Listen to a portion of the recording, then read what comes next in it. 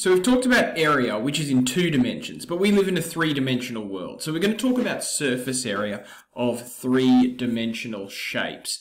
And when you're talking about surface area, really, you're just finding the area of every single one of the faces that you can touch of an object, add it all together, and you've got the surface area.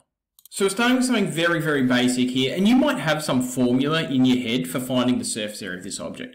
I want you to forget that formula because I don't really want to think too hard about formulas here. Instead, I want to engage our brains and actually think about what this shape looks like. If I was to build this shape, I would need 6 surfaces. I would need this front surface here and the back surface, which are the same. And it's 3 centimeters by 4 centimeters. I won't worry about putting the units. I would need this surface and then this other surface on the other side. And those surfaces are 6 centimeters long and 3 centimeters high. So I'll draw that one in as well. 6 centimeters and 3 centimeters. And finally, I would need the bottom surface and the top surface, which is 6 centimeters long and 4 centimeters. And so I need 2 of those, I need 2 of those, and I need 2 of those. I've got 6 surfaces altogether. So if we called this rectangle 1 and this rectangle 2 and this rectangle 3, our formula for the surface area of this object would be 2 times rectangle 1 plus 2 times rectangle 2 plus 2 times rectangle 3. So I've just put in all of the numbers here. I also added an S here for surface area, not just area. Now the brackets aren't really that useful because I could have just written 2 times 3 times 4, but I'm putting them in there so you can see that's the rectangle, and then we're going to multiply by 2.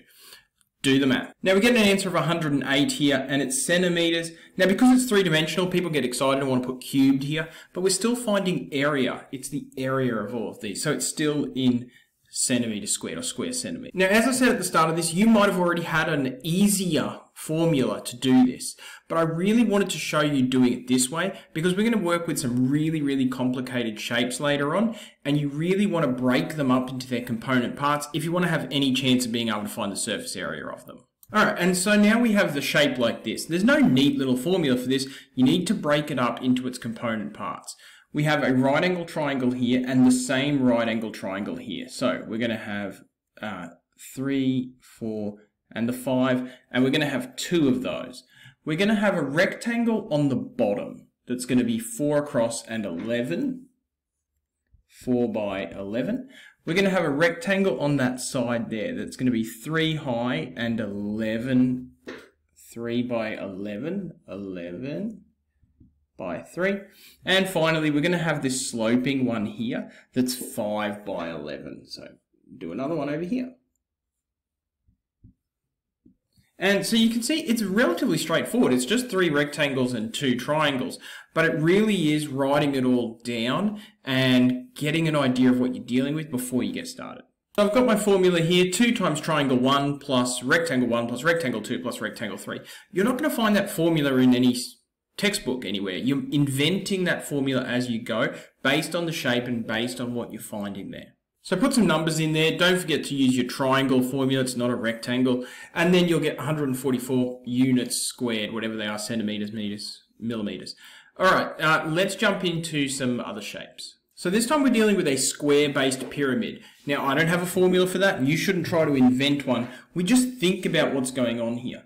I have a square base, so that's easy, and it's 5 by 5, obviously. And I have 4 triangles.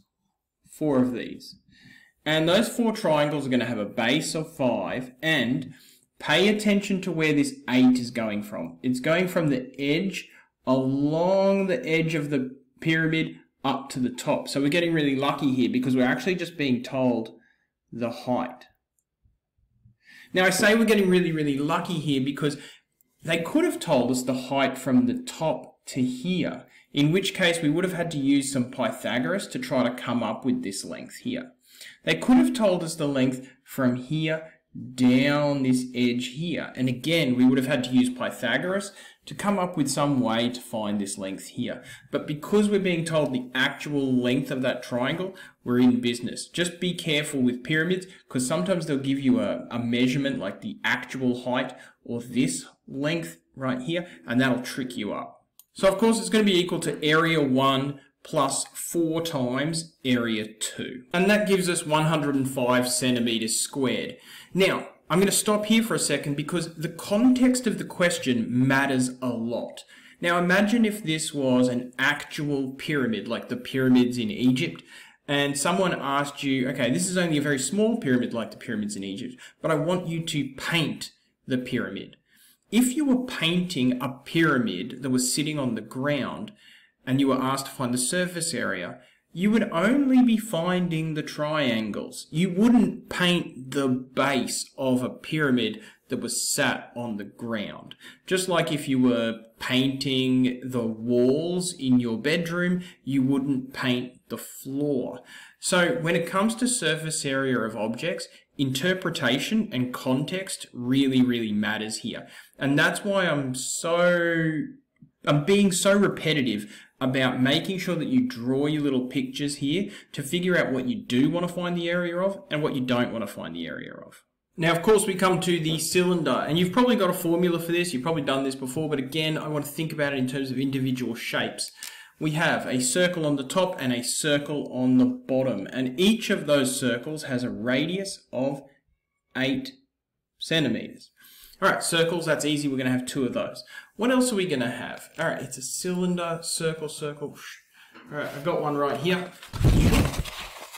There is my cylinder. Right, it's got a circle on the top, a circle on the bottom, and that stuff around the outside folds out to become a rectangle. All right, it folds out to become a rectangle. It's going to fold out to become a rectangle with a height of 15 centimeters and a length equal to the circumference of that circle. And of course, the circumference of a circle is 2 pi r. 2 pi, and r in this case is 8. Alright, I'm going to give you a little bit of a hand with that one with a formula, because we do have a neat little formula for the surface area of a cylinder. So the formula that you'll see written is 2 pi rh plus 2 pi r squared. And you can get lost in that formula. So I really want to reiterate that it's 2 circles.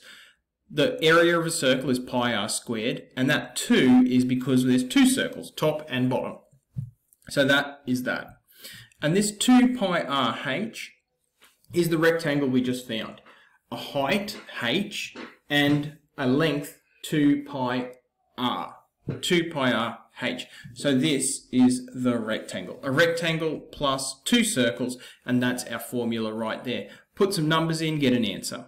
And so here's our answer for the surface area of this cylinder. There's our number, centimeters squared. Now, this is where these pictures are so important. Okay, this is for a closed cylinder, a cylinder that you can't get inside of. But so many cylinders are open. Think of like a cup or a mug. If you wanted to find the surface area of a cup, an open cup, you've got the circle on the bottom. You don't have a circle on the top anymore.